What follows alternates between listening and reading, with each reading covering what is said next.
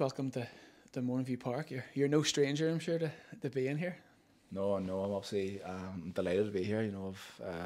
It's been a very quick transition from Coleraine to now, but I'm first training session done. I'm excited to get going and looking forward to working under Stephen and seeing how we get on the rest of the season here. Good stuff. So, obviously, you're no stranger. You've been around the Irish League for quite a while. Talk us through your career to date.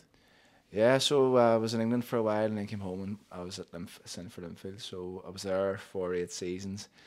Obviously made the move up the road to the North Coast and enjoyed about 3.5 years there. And when the call came from Stephen on Sunday morning, it was quite easy for me to make the move. Obviously they brought Rory in, so he guaranteed me first team football. And at my age, 29, that's all I want. You want to play as many games as you can. And as I say, no better place to come than Mornview Park.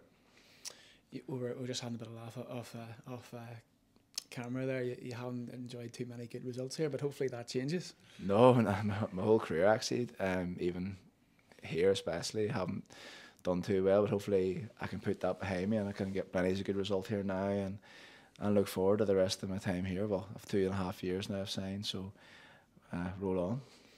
And what have you made of the guys in the first training session? I know it can be difficult to kind of gauge, but I'm sure, having played against Glenavon, they say quite a bit. What have you made of the guys so far? Yeah, no, I know a few of the boys. I know Hawks and Quinny and Danny Wallace and Big Callum and stuff. So it's easy coming into the change room, boys and playing against them. So the qualities they have.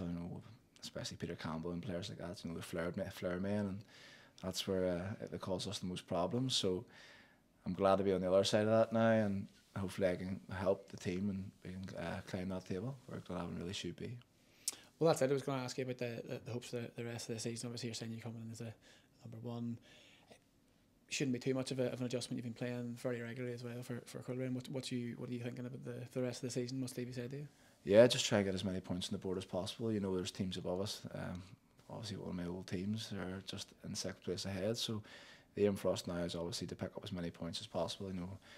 Hopefully starting with a good result the weekend here in the Irish Cup, and I say fortunately cup tied for the League Cup semi-final, but I'll be there cheering the boys on. Hopefully they can get the club to another final and enjoy a really good day out.